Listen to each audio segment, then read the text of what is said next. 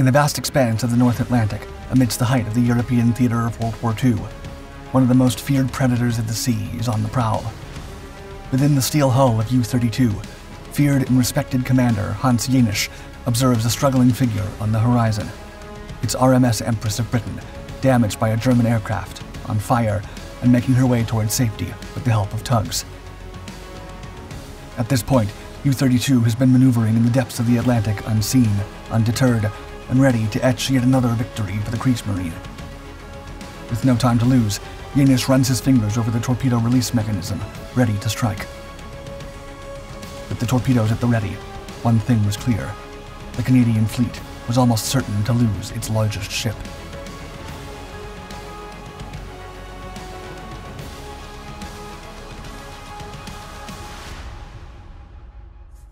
A natural sailor. Born in 1913, Hans Jenisch's naval journey began aboard the cruiser Deutschland, where he learned all the lessons that would become the bedrock of his maritime prowess. While the ship was a tough instructor, Jenisch was a naturally gifted sailor and a willing student. However, despite his early work aboard the cruiser, his destiny lay elsewhere, in the infamous U-boat arm of the newly established Kriegsmarine. In 1937, as the world teetered on the precipice of another global conflict, Jenisch was placed in U-32 and thrust into the heart of Germany's powerful underwater fleet. One of the first 10 German Type 7 submarines to be built, but eventually designated as Type 7A, the vessel displaced 616 tons when surfaced and 733 while submerged. Widely considered an engineering marvel at the time, U-32 was armed with 4 bow torpedo tubes and carried a total of 11 torpedoes. Driven by 2 supercharged Germania-Werft 6-cylinder 4-stroke diesel engines, the submarine boasted a max surface speed of 17.7 knots and a submerged speed of 8 knots. Jenisch worked as the second-in-command under the seasoned Captain Werner Lott when the war erupted in 1939, and the duo's combined expertise formed a formidable partnership. In February 1940, Jenisch's moment truly arrived when he assumed command of U-32. The Kriegsmarine's newest Captain Lieutenant was prepared to steer his menacing U-boat towards one mission, instilling dread in the hearts of the Allies.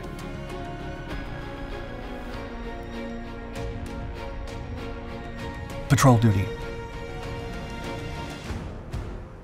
On March 2, 1940, during his initial war patrol as a submarine commander, Jenisch sank Lagerholm, a Swedish motor merchant vessel. From that point forward, the captain and the 35 men under his command began to amass a large tally of sunken ships, sometimes confirmed, but often unverified. During his 4th war patrol on June 18th of that same year, Jenisch sank the American destroyer USS Altair and 2 Spanish trawlers, Nuevo Once and Salvora. Within the span of 24 hours, 2 more Allied vessels, Laboud and Eli Knudsen, were sent to the bottom of the ocean with their precious cargo inside them. By the end of the patrol, Jenisch was credited with the destruction of a total of 16,098 gross registered tons of shipping. In late August 1940, HMS Fiji, a Royal Navy light cruiser, was on her way to the African Atlantic coast to take part in Operation Menace, an Allied scheme to capture the strategic port of Dakar in French West Africa. However, before she could join the task force, Jenisch launched a devastating torpedo from U-32, forcing the mighty ship to return to Britain for repairs that would sideline her from the war for several months. By then, the Kriegsmarine U-boats were becoming the most significant threat in World War II waters, and the 4 patrol victories of U-32 did not go unnoticed. All over the Atlantic Ocean, Allied sailors whispered about the audacious tactics of Hans Jenisch, and he and U-32 became one of the most feared forces to be reckoned with in the world. The Empress. On the night of October 24th, 1940, Hans Jenisch once again led his crew into the churning waters of the North Atlantic. 2 days later, they received news that turned their mission on its head. RMS Empress of Britain, a colossal Canadian troop carrier, had been savaged by a German Luftwaffe aircraft while she was en route to Liverpool from Suez, Egypt, under the command of Captain Charles Havard Sapsworth. Despite the decks being ablaze from relentless bombing, she refused to sink as fellow Allied destroyers rushed to the rescue. Under their watchful eyes, Allied tugs began hauling the flaming behemoth that carried more than 42,000 gross registered tons towards safer Northern Ireland. It was then that Jenisch saw a golden opportunity. Skillfully steering the submarine closer, he remained undetected by the circling seaplanes. As dusk fell on October 27th, the masts of Empress finally came into view, and Jenisch broke through the defensive screen and finally launched his attack. The German captain then commanded the release of 3 torpedoes, observing as they made their dangerous journey toward the already injured Empress. The impact resulted in a massive explosion, shaking the gigantic vessel to her core. Within only 10 minutes, Empress rolled over and began her descent into the frozen abyss of the Atlantic Ocean. From the deck of U-32, Jenisch bore witness to yet another triumph.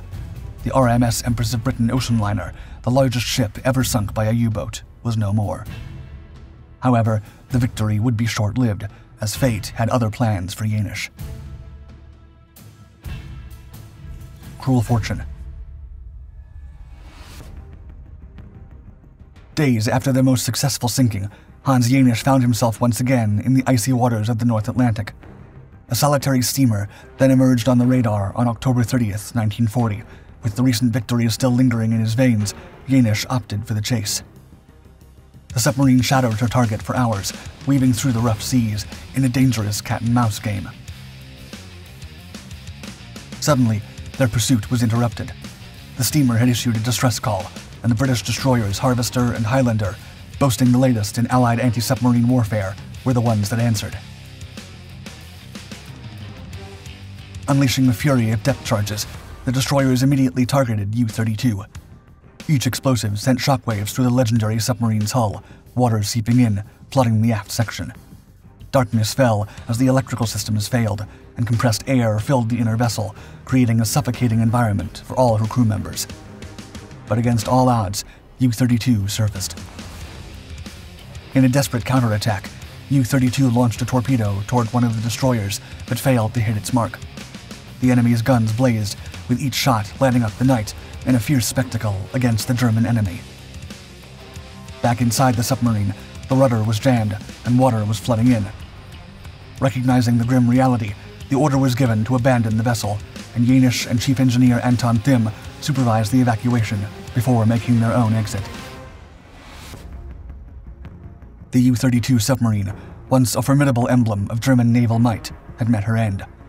In her final moments, she seemed to defy her fate as her bow rose toward the sky before ultimately disappearing into the unforgiving depths of the ocean.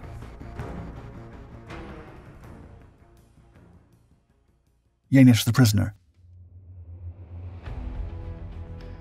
In the wake of the U-32's sinking, British destroyers Harvester and Highlander went from hunters to rescuers, plucking the surviving crew from the frigid Atlantic waters. Among the survivors were Captain Hans Jenisch and Anton Thimm. According to their personal accounts, the survivors, now prisoners of war, were treated respectfully by their captors. The men were held in POW camps in England and Canada for the remainder of the conflict, with Jenisch enduring 6.5 years in British captivity.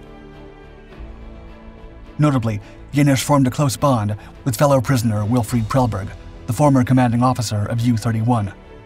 The two would often spend hours discussing naval tactics, sharing their triumphs, and ruminating on their ultimate defeats. Despite his remarkable legacy as a U-boat commander, Jenisch held an unconventional view of the machines he had once commanded so adeptly. In his view, using submarines in warfare was, quote, obsolete, all of it. Upon his return to Germany after the war ended, Jenisch embarked on a different path.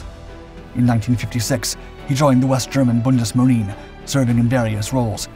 His later years were dedicated to shaping the next generation of naval officers as the divisional training commander, retiring in 1972 with the rank of Kapitän zur See.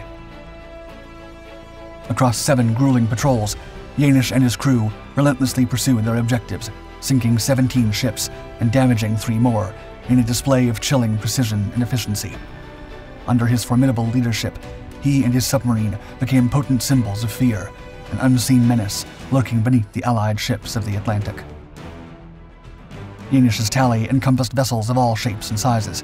their total weight amassing a staggering 110,139 gross registered tons, earning him the status of a World War II U-boat ace.